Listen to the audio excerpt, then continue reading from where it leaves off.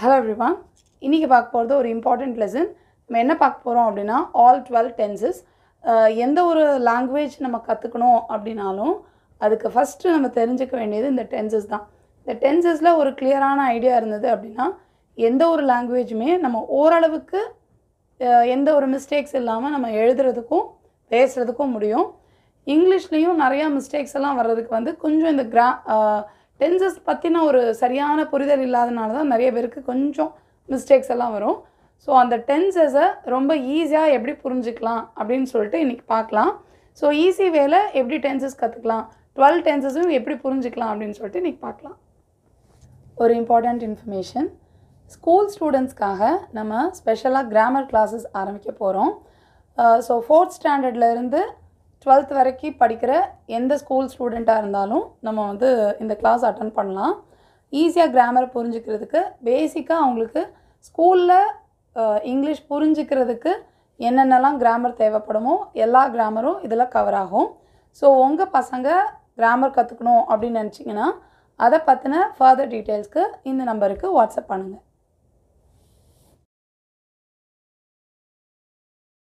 So டென்சஸை ரொம்ப ஈஸியாக புரிஞ்சுக்கிறதுக்காக ஒரே ஒரு சென்டென்ஸ் எப்படி எல்லா டென்ஸ்லேயும் மாறி மாறி வருது, அதுக்கு அர்த்தம் என்ன அர்த்தத்துக்காக நம்ம அந்த மாதிரி யூஸ் பண்ணுறோம் அப்படின்ற அந்த ரூல்ஸ் நம்ம பார்த்துடலாம்.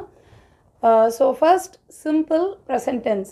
ஸோ சிம்பிள் ப்ரெசன்ட் டென்ஸ் எப்போ யூஸ் பண்ணுவோம் அப்படின்னா முக்கியமாக டெய்லி ஆக்டிவிட்டி, அதுக்கப்புறம் நடக்கிற ஒரு ஜென்ரல் ட்ரூத் அப்படின்னு சொல்லுவோம். அதாவது உலக நியதி அப்படின்னு இருக்கும்ல, அதாவது இதை மாற்றவே முடியாது அப்படின்ற மாதிரியான விஷயங்கள், ஃபேக்ட்ஸ் எல்லாம் இருக்கும்ல, அதுக்கப்புறம் நம்ம வீட்டில் நம்ம செய்கிற ஒரு டெய்லி நடக்கிற விஷயங்கள், அதை தான் நம்ம வந்து சிம்பிள் ப்ரெசன்ட் டென்ஸில் சொல்லுவோம். இப்போது for example, I by vegetables daily, இதுக்கு அர்த்தம் நான் தினமும் காய்கறிகள் வாங்குவேன். நம்ம டெய்லி மார்க்கெட்டில் போய் காய்கறி வாங்கி சமையல் பண்ணுற பழக்கம் இருக்கிறவங்க வந்து ஐ பை வெஜிடபிள்ஸ் டெய்லி, நான் தினமும் காய்கறிகள் வாங்குவேன் அப்படின்னு சொல்லிட்டு சொல்லலாம். Next one simple past tense. So simple past tense அப்படின்னா இறந்த காலம், அதாவது முடிஞ்சு போன ஒரு விஷயங்களை சொல்கிறோம். நேற்று, முந்தா நேற்று, போன வாரம், போன வருஷம், இந்த மாதிரி முடிஞ்சு போன எல்லா விஷயங்களையும் நம்ம சொல்கிறதுக்கு பாஸ்ட் டென்ஸ் யூஸ் பண்ணுறோம். ஸோ இப்போ இந்த சென்டென்ஸை பாஸ்ட் டென்ஸில் சொல்லும்போது ஐ பாட் வெஜிடபிள்ஸ் எஸ்டர்டே, நேற்று நான் காய்கறிகள் வாங்கினேன். ஸோ இதுக்கு வந்து இந்த பை அப்படிங்கிறதுக்கு பாஸ்ட் டென்ஸ் பாட். நிறைய பேர் வந்து கொஞ்சம் அது தெரியாமல் பை கூட ஈடி சேர்த்து போட்டுருவாங்க. நம்ம நிறைய வேர்ப் கூட ஈடி சேர்த்தா பாஸ்ட் டென்ஸ் வந்துடும். ஆனால் இர்ரெகுலர் வேர்ப் அப்படின்னு ஒரு லிஸ்ட் இருக்குது. ஒரு ரொம்ப காமனாக பார்த்தோன்னா ஒரு 50, 60 இல்லை ஒரு 100க்குள்ளே தான் வரும். ரொம்ப காமனாக நம்ம யூஸ் பண்ணுறது அதை வந்து நம்ம தெரிஞ்சு வச்சுக்கணும் எப்படின்னு சொல்லிட்டு, அதனால் இந்த பை அப்படி நம்ம யூஸ் பண்ணுறோம். பை வந்து one of the irregular verbs, அதனால் பை கூட ஈடி சேர்க்கக்கூடாது. பையுடைய பாஸ்ட் டென்ஸ் பாட், பாஸ்ட் பார்ட்டிசிபல் ஃபார்மும் பாட் தான். ஸோ நேற்று நான் காய்கறிகள் வாங்கினேன்னு சொல்கிறதுக்கு ஐ பாட் வெஜிடபிள்ஸ் எஸ்டர்டே அப்படின்னு சொல்லிட்டு சொல்கிறோம். Next future tense. So future tense அப்படின்றது எதிர்காலம். ஸோ நாளைக்கு பண்ண போகிறேன், இனிமேல் தான் பண்ண போகிறேன், அடுத்த வாரம் பண்ணுறேன், அடுத்த மாதம் பண்ணுறேன், இந்த மாதிரி எதிர்காலத்தில் நடக்க போகிறத நம்ம சொல்கிறது தான் ஃப்யூச்சர் டென்ஸில் சொல்கிறோம்.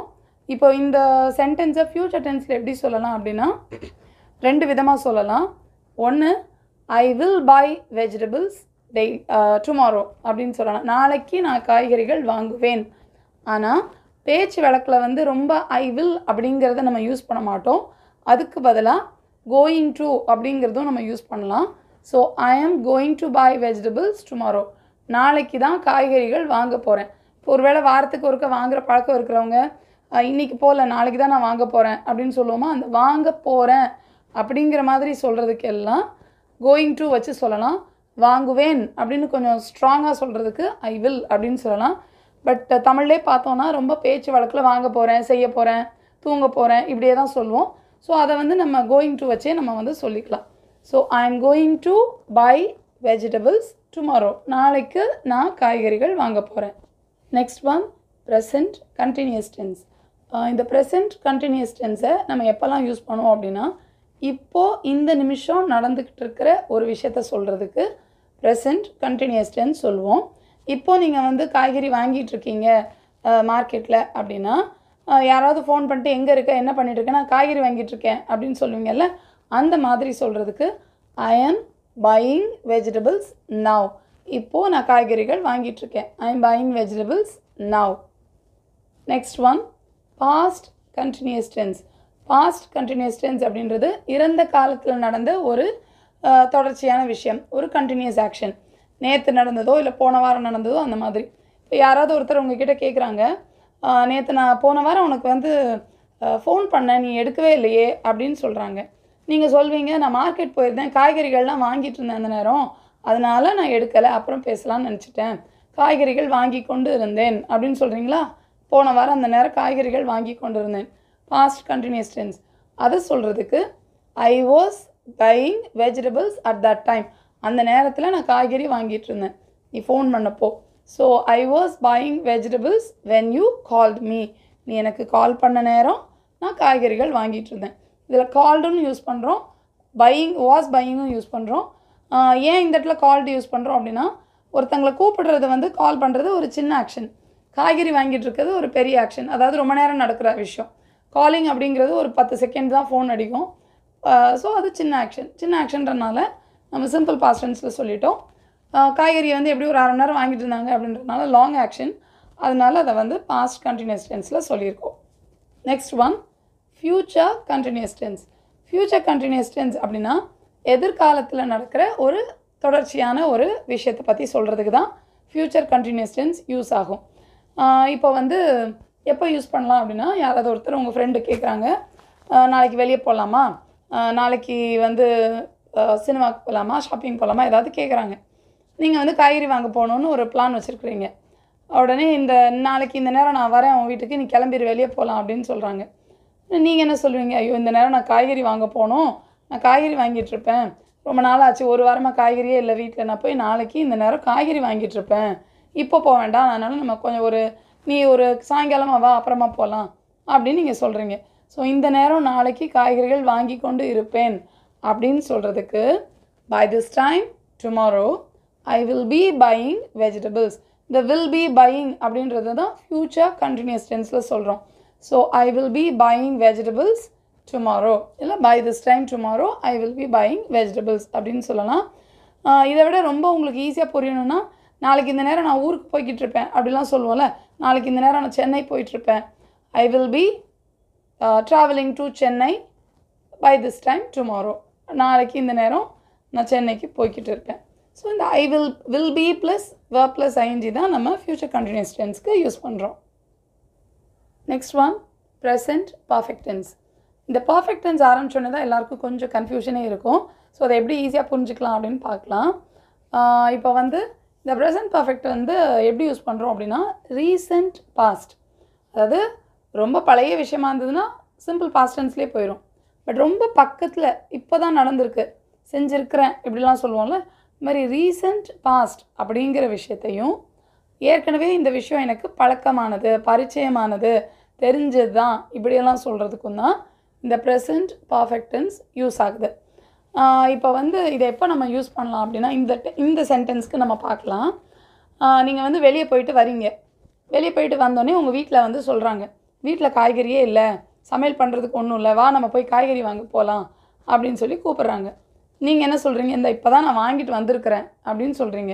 ஸோ இப்போ தான் நான் கொஞ்சம் காய்கறிகள் வாங்கிட்டு வந்திருக்கிறேன் அப்படின்னு சொல்லுவீங்களா? வந்து இருக்கிறேன், காய்கறி வாங்கினேன் அப்படின்னு இல்லை, வாங்கிக்கிட்டு இருக்கிறேன் அப்படின்னு இல்லை, வாங்கி இருக்கிறேன் அப்படின்னு சொல்கிறோமா? இந்த வாங்கி இருக்கிறேன் அப்படின்னு சொல்கிறது தான் ப்ரெசன்ட் பர்ஃபெக்ட் டென்ஸில் சொல்கிறோம். அதாவது இப்போ தான் காய்கறி வாங்கிட்டு வந்திருக்கிறீங்க, நீங்கள் கொஞ்சம் நேரத்துக்கு முன்னாடி நடந்த ரீசெண்ட் பாஸ்ட் இது, அதனால் அதை ப்ரெசன்ட் பர்ஃபெக்ட் டென்ஸில் சொல்கிறோம். எப்படி சொல்கிறோம் அப்படின்னா, I have pot some vegetables.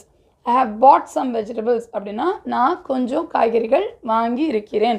I have pot some vegetables. இதில் முக்கியமாக கவனிக்க வேண்டியது, டைம் வந்து சொல்லக்கூடாது. நேற்று நான் கொஞ்சம் காய்கறிகள் வாங்கியிருக்கிறேன் அப்படின்னு சொல்ல முடியாது. I have pot some vegetables எஸ்டர்டேன்னு சொல்லக்கூடாது. டைம் நம்ம மென்ஷன் பண்ணோன்னா அது வந்து பாஸ்ட் டென்ஸ், வாங்கினேன் அப்படின்னு ஆயிரும். அதனால் டைம் மென்ஷன் பண்ணாமல் வாங்கி இருக்கிறேன் அப்படின்னு சொல்கிறதுக்கு I have pot some vegetables அப்படின்னு சொல்லலாம். நான் கொஞ்சம் காய்கறிகள் வாங்கியிருக்கிறேன். அப்படி இல்லை அப்படின்னா I have pot some vegetables already. இன்னும் கொஞ்சம் காய்கறி வாங்க போகலாம் அப்படின்னு சொல்கிறாங்க. ஏற்கனவே கொஞ்சம் காய்கறி வாங்கிட்டேன் அப்படின்னு சொல்கிறதுக்கு, அதாவது ஏற்கனவே செஞ்சுருக்கிறேன், அதாவது எக்ஸ்பீரியன்ஸுன்ற கேட்டகரியில் இது வரும். ஏற்கனவே ஒரு விஷயம் செஞ்சுருக்கிறேன் அப்படின்னு சொல்கிறதுக்கு, காய்கறி வாங்கியிருக்கிறேன்னு சொல்கிறதுக்கு I have pot some vegetables already அப்படின்னு சொல்லலாம். இந்த 2 விஷயத்தில் தான் நம்ம வந்து ப்ரெசன்ட் பர்ஃபெக்ட் டென்ஸ், அதாவது ஹாவ் இல்லைனா ஹேஸ் வச்சு நம்ம யூஸ் பண்ணுறோம். நெக்ஸ்ட் பாஸ்ட் பர்ஃபெக்ட் டென்ஸ் பார்க்கலாம்.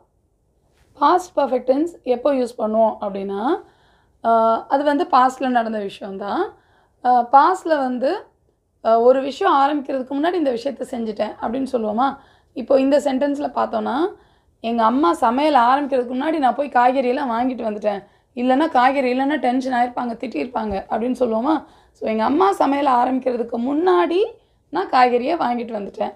இப்படி சொல்கிறதுக்கு பாஸ்ட் பர்ஃபெக்ட் டென்ஸ், அதாவது ஒரு ஆக்ஷன் ஆரம்பிக்கிறதுக்கு முன்னாடி அந்த ஆக்ஷனை நான் முடிச்சிட்டேன்.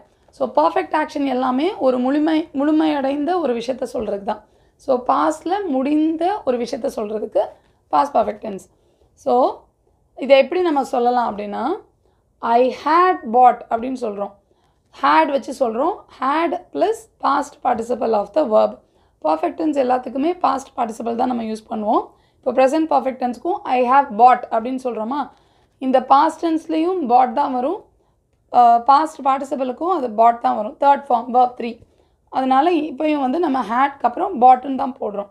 So I had pot some vegetables before my mother started cooking. எங்கள் அம்மா சமையல் ஆரம்பிக்கிறதுக்கு முன்னாடி நான் போய் கொஞ்சம் காய்கறிகள் வாங்கிட்டேன் அப்படின்னு சொல்கிறதுக்கு பாஸ்ட் பர்ஃபெக்ட் டென்ஸ் யூஸ் பண்ணுறோம். Next future perfect tense. இந்த ஃப்யூச்சர் பர்ஃபெக்ட் டென்ஸ் நம்ம எப்போ யூஸ் பண்ணுறோம் அப்படின்னா, அதாவது ஃப்யூச்சரில் ஒரு முழுமையடைந்த ஒரு விஷயத்தை நம்ம இப்போ சொல்கிறோம். நாளைக்கு இந்த நேரம் இந்த விஷயம் முடிஞ்சிருக்கும் அப்படின்னு சொல்லுவோமா, அந்த மாதிரி ஃப்யூச்சரில் ஒரு விஷயம் முடிஞ்சிருக்கும்னு சொல்கிறத தான் நம்ம ஃப்யூச்சர் பர்ஃபெக்ட் டென்ஸில் சொல்கிறோம். அது எப்படி சொல்கிறோம் அப்படின்னா, அதுக்கு வந்து சென்டென்ஸ் ஸ்ட்ரக்சர் எப்படி வரும்னா, will have plus past participle of the verb அப்படின்னு வரும். ஸோ இப்போ example sentence, I will have pot some vegetables by this time tomorrow.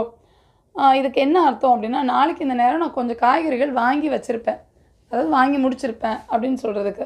இனிமேல் தான் சமையல் ஆரம்பிக்க போகிறோம், இப்போ வந்து ஒரு 11 மணி தான் ஆகுது, நாளைக்கு இந்த நேரத்துக்கு வந்து எல்லாம் வாங்கியெல்லாம் வச்சுருந்துருப்பேன், வந்தோடனே சமையல் மட்டும் தான் ஆரம்பிக்கிற மாதிரி இருக்கும். ஸோ நாளைக்கு இந்த நேரம் காய்கறிகள் வாங்கி முடிச்சிருப்பேன், வாங்கி வச்சுருப்பேன் அப்படியெல்லாம் சொல்கிறதுக்கு ஃப்யூச்சர் பர்ஃபெக்ட் யூஸ் பண்ணுறோம். ஸோ அதை எப்படி சொல்கிறோன்னா, I will have pot some vegetables by this time tomorrow. Next one present perfect continuous tense. இதை எப்படி யூஸ் பண்ணுறோம் அப்படின்னா, ஒரு ஆக்ஷன் நமக்கு வந்து கடந்த காலத்தில் ஆரம்பித்து இப்போயும் நடக்குது, இனிமேலும் நடக்கும் அப்படிங்கிற மாதிரி விஷயத்தை தான் ப்ரெசன்ட் பர்ஃபெக்ட் கண்டினியூஸ் டென்ஸ் அப்படின்னு சொல்கிறோம். இப்போ நம்ம பார்க்குற எக்ஸாம்பிள் எப்படி சொல்லலாம் அப்படின்னா, நம்ம எல்லாருமே காய்கறியெல்லாம் வாங்குறதுக்கு வாடிக்கையான ஒரு கடை வச்சுருப்போம். ஸோ அப்போ வந்து சொல்லுவோம், இந்த கடையில் தான் ஒரு 10 வருஷமாக நாங்கள் காய்கறி வாங்கிட்டுருக்கோம் அப்படின்னு சொல்லுவோம். 10 வருஷமாக வாங்குகிறோன்னா என்ன அர்த்தம், 10 வருஷத்துக்கு முன்னாடியே காய்கறி வாங்க ஆரம்பிச்சிட்டோம், இப்போயும் வாங்குகிறோம், இனிமேலும் வாங்குவோம் அப்படின்னு சொல்கிறத தான் ப்ரெசன்ட் பர்ஃபெக்ட் கண்டினியூஸ் டென்ஸ் அப்படின்னு நம்ம சொல்கிறோம். ஸோ இதுக்கு எப்படி ஸ்ட்ரக்சர் இருக்கும் அப்படின்னா, has been plus verb plus ING அந்த ஃபார்மில் இருக்கும். ஹேஸ் இருக்கும், இல்லைனா ஹேவ் இருக்கும். சிங்குலர் சப்ஜெக்டாக இருந்ததுன்னா ஹேஸ் யூஸ் பண்ணுவோம், ஐவி யூதேக்கு ஹேவ் யூஸ் பண்ணுவோம். So have been plus verb plus ing இல்லைனா has been plus verb plus ing இந்த சென்டென்ஸ் ஸ்ட்ரக்சர் தான் இருக்கும். இப்போ எக்ஸாம்பிள் பார்க்கலாம். I have been buying vegetables in this shop for the past 10 years. இதுக்கு என்ன அர்த்தம் அப்படின்னா, இந்த கடையில் 10 வருஷமாக நான் காய்கறிகள் வாங்கி கொண்டு இருக்கிறேன். I have been buying vegetables in this shop for the past 10 years. இதுதான் present perfect continuous tense. Next, past perfect continuous tense. So past perfect continuous tense எப்படி யூஸ் பண்ணுறோம் அப்படின்னா, இப்போ வந்து நீங்கள் மார்க்கெட்டில் ஒரு 10 வருஷமாக ஒரு கடையில் காய்கறிகள்லாம் வாங்கிட்டுருக்கீங்க. இப்போ வந்து உங்கள் வீட்டுக்கு பக்கத்தில் ஒரு கடை ஆரம்பிச்சிட்டாங்க, சின்னதாக ஒரு காய்கறி கடை ஆரம்பிச்சிட்டாங்க. ஸோ மார்க்கெட்டுக்கு நீங்கள் போய் வாங்குறதுக்கு கஷ்டமாக இருக்கிறதுனால வீட்டு பக்கத்தில் இருக்கிற கடையிலேயே வாங்க ஆரம்பிச்சிட்டிங்க. ஸோ இப்போ வந்து இதை நீங்கள் உங்கள் ஃப்ரெண்ட்ஸ் கிட்ட சொல்கிறீங்க, நான் வந்து 10 வருஷமாக மார்க்கெட்டுக்கு தான் போய் வாங்கிட்டு இருந்தேன். இப்போ இந்த கடை ஆரம்பித்த உடனே மார்க்கெட்டுக்கு போகிறதில்ல, இந்த கடையிலே வாங்க ஆரம்பிச்சிட்டேன் அப்படின்னு சொல்கிறீங்க. ஸோ இந்த புதுசாக ஒன்று வந்த உடனே ரொம்ப நாளாக செஞ்சிட்டு இருந்த அந்த விஷயம் முடிஞ்சு போச்சு. ஸோ அந்த பாஸ்டில் ரொம்ப காலத்துக்கு நடந்த அந்த ஒரு விஷயத்த சொல்கிறதுக்கு தான் பாஸ்ட் பர்ஃபெக்ட் கண்டினியூஸ் டென்ஸ் சொல்கிறோம். ஸோ இதை இப்போது இங்கிலீஷில் எப்படி சொல்லலாம் அப்படின்னா, I had been buying vegetables in the market before this shop started. அதாவது இந்த கடை ஆரம்பிக்கிறதுக்கு முன்னாடி வரைக்கும் நான் மார்க்கெட்டில் தான் காய்கறிகள் வாங்கி கொண்டு இருந்தேன். ஸோ இதுக்கு சென்டென்ஸ் ஸ்ட்ரக்சர் வந்து had been வரும். ஸோ எல்லா சப்ஜெக்ட் கூடயும் had been plus verb plus ing வச்சு நம்ம பாஸ்ட் பர்ஃபெக்ட் கண்டினியூஸ் டென்ஸ் சொல்கிறோம். எப்படி சொல்கிறோம் அப்படின்னா, I had been buying vegetables in the market for 10 years அப்படின்னு கூட சொல்லலாம். இல்லைனா இந்த கடை ஆரம்பிக்கிறதுக்கு முன்னாடி அப்படின்னு சொல்கிறதுக்கு I had been buying vegetables in the market before this shop started. இந்த கடை ஆரம்பிக்கிற வரைக்கும் நான் மார்க்கெட்டில் காய்கறிகள் வாங்கி கொண்டு இருந்தேன். Next one, future perfect continuous. இந்த ஃப்யூச்சர் பர்ஃபெக்ட் கண்டினியூஸ் டென்ஸ் வந்து இப்போதைக்கு யூசேஜில் இல்லை. நிறைய கிராமர் புக் எடுத்தோம் அப்படின்னா நிறைய கிராமர் புக்லேருந்து அந்த டென்ஸே எடுத்துட்டாங்க. டோட்டலாக 11 டென்ஸ் அப்படின்னு சொல்ல ஆரம்பிச்சிட்டாங்க. ஆனால் முந்தியெல்லாம் 12 டென்ஸ் தான் இருந்தது. எல்லா புக்ஸ்லேயும் வந்து ஃப்யூச்சர் பர்ஃபெக்ட் கண்டினியூஸ் டென்ஸும் யூஸ் பண்ணிக்கிட்டு தான் இருந்தாங்க. பட் பேச்சு வழக்கில் ரொம்ப இருக்காது, ஆனால் புக்லேயே அது இருந்தது. இப்போ ரீசெண்டாக வர நியூ எடிஷனில் எதுவுமே ஃப்யூச்சர் பர்ஃபெக்ட் கண்டினியூஸ் டென்ஸ் அப்படிங்கிறது இல்லை.